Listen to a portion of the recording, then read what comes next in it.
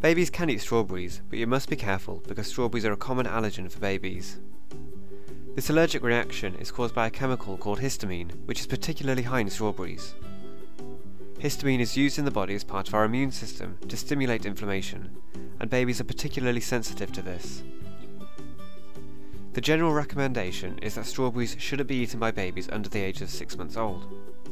Beyond 6 months, strawberries can be introduced in small quantities, perhaps in the form of strawberry puree or small pieces of chopped up strawberries.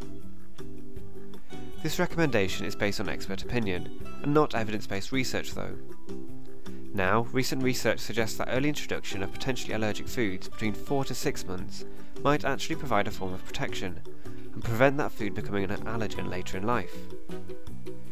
Scientists do admit that more research is needed though, but from the current research it looks like the best time to introduce strawberries is around the 6-month mark.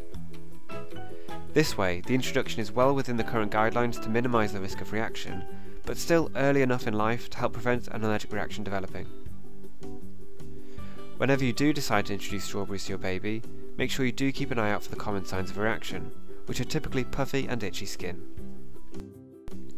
I hope you found this video useful, and if you did, please give it a comment, thumbs up and subscribe.